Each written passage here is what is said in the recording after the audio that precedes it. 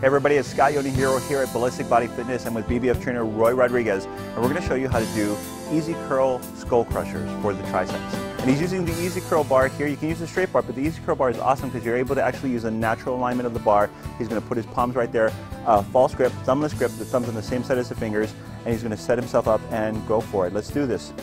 Now, skull crushers are called what they are because they bring the barbell so close down to the head and then press it right back up that they got the namesake. And of course, you never want to mess up on these because then they're going to end up crushing your skull. So be very careful with these. Now, Roy's going to make sure that he's keeping his elbows in, and he's going to lean his arms back slightly so that there's always pressure on the triceps. Your main focus is a tricep exercise right over here.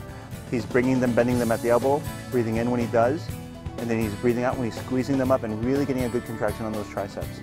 Like any exercise, regardless if you're lying down or standing up or sitting down, his core is engaged and it's nice and strong to protect the natural alignment of the spine. And he's really focusing on those arms getting a great pump right here.